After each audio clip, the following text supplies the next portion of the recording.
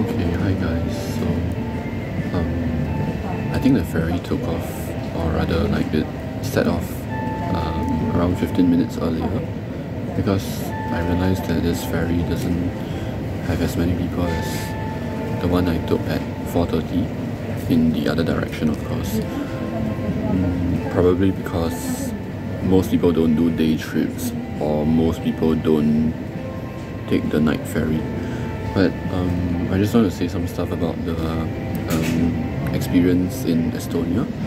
I think like overall I got to see some like Russian influence, or like not really like influence but more like blending with the Estonians and also other nationalities as well.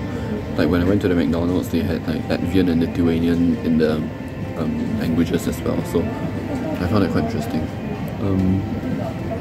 But they didn't have Finnish, I believe.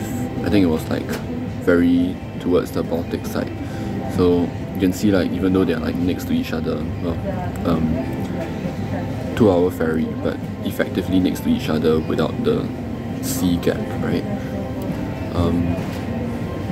There is a bit of a difference in terms of like who they cater to also. Of course there's always English, but like you can't really use that as a gauge for anything these days.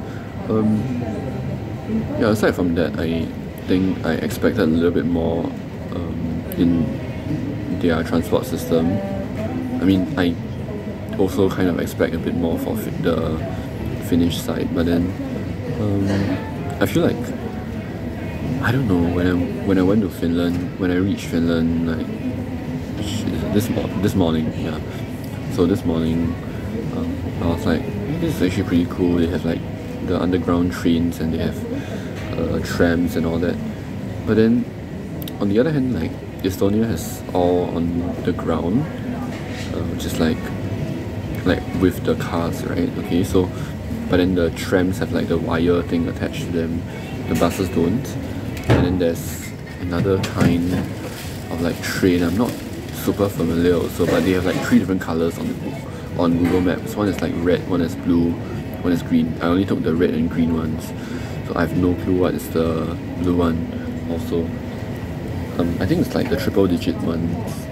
But okay, that aside, I think like the intervals for each like bus or train and whatnot was like quite long, and Google Maps wasn't really helpful, so I believe they probably use an app or something, but I just didn't bother to download it.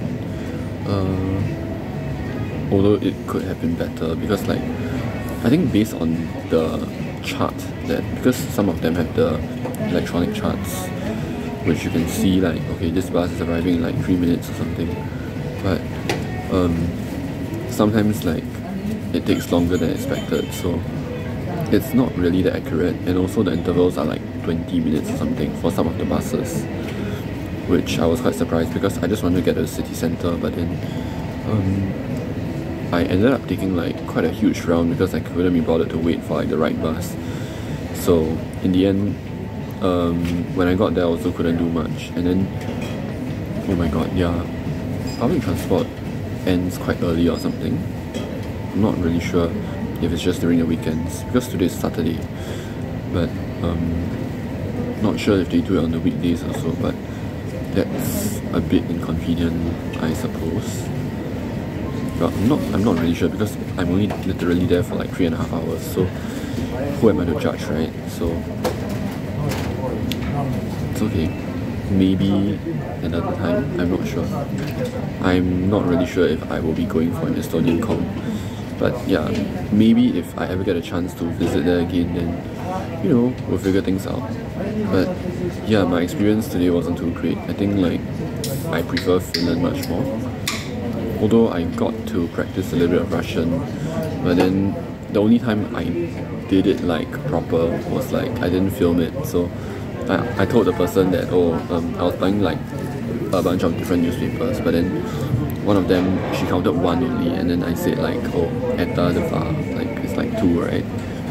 And then I said thank you, and then she said like you're welcome in Russian. But I feel like that was still like very simple. I didn't really use a lot of complex sentences per se.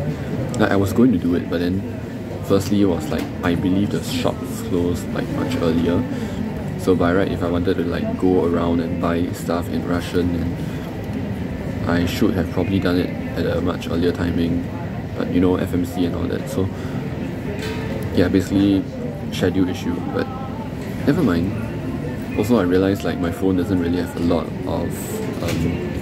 of storage, despite clearing all those. But then, you know, because I vlogged like quite a huge part of today, I deleted like a lot already of the footage earlier.